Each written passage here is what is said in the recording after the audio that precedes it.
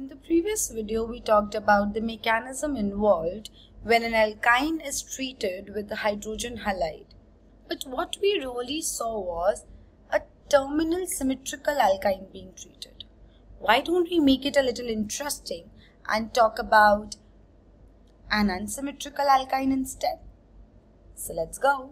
This is another terminal alkyne, but it isn't symmetrical. And we add excess of HCl and we need to figure out the major product. Why don't you try it yourself before we do it together? HCl being polar breaks as H plus and Cl minus ions. The pi electrons would go and attack this H plus ion. What are the two possibilities? Well, this pi bond can break and we can get a plus here and a negative here, or this pi bond can break and we can get a negative here and a positive here. So there are two possibilities, right? Let's find out what would we get when we try each of them. So if we go by the first case, the carbocation would look something like this. This carbon grabs the proton and we get this carbocation. While in the second case, we get this carbon to grab the proton and this is my carbocation. Which one of the two would be more stable? Because if we find the stable one, we'll figure out where the reaction would be driven more, right? So let's compare these two carbocations. In each case, it's a vinylic carbocation. There's no possibility of resonance. The positive charge is present on the carbon that is involved in the formation of a double bond. What else? The left one is a 1 degree vinylic carbocation while the right one is a 2 degree vinylic carbocation. It has a methyl group attached. And this methyl group has an electron donating power. It donates electron density via sigma bonds. That is the plus I effect. So the right carbocation is more stable, right?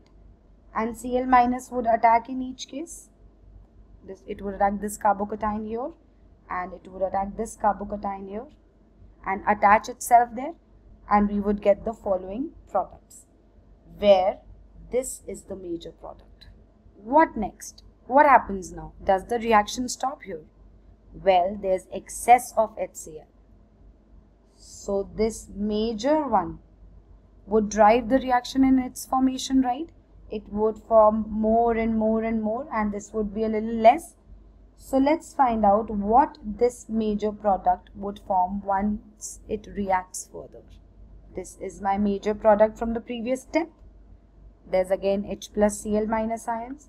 The pi electron density would want to go and grab that proton. But how will this bond break? Well, there are two ways again. It might break in a way which gets a positive charge here and a negative charge here, and this negative goes and grabs the proton, or there might be a negative charge here and a positive charge here, and this carbon goes and grabs the proton. What would be the product in each case? In the first case, we get this carbocation, while in the second case, we get this carbocation. So the one that is more stable would form the major product. Which of the two would be more stable? Why don't we rewrite them and then compare their stabilities? So these are the carbocations. And if I try and compare their stability, I see how the left one is a 2 degree carbocation while the right one is a 1 degree carbocation. There is this methyl group attached. Do you remember how an sp3 hybridized carbon attached to an sp2 hybridized carbon is called an alpha carbon, and the hydrogens attached to it were called alpha hydrogens, and this can stabilize the carbocation via hyperconjugation, right, and also via inductive. Why not via sigma bonds as well? Yes, it can. It is an electron donating group. It stabilizes the electron deficient carbocation. But there is no such group directly attached here. Wait. But there's a chlorine atom which is directly attached to this carbocation in the left case, while it is a little far from the carbocation on the right hand side. And we know that chlorine has a minus I effect. It withdraws electron density via sigma bonds. Yes, it does, but it also has a lone pair of electrons. It can donate this lone pair of electrons via resonance to this carbocation and stabilize it.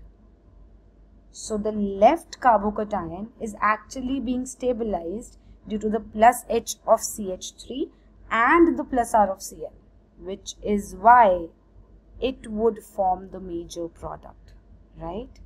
So let's quickly form that. So the product on the left hand side would be this Cl would directly go and attach itself here. We get this, while on the right hand side the product would be this. Which one's the major one?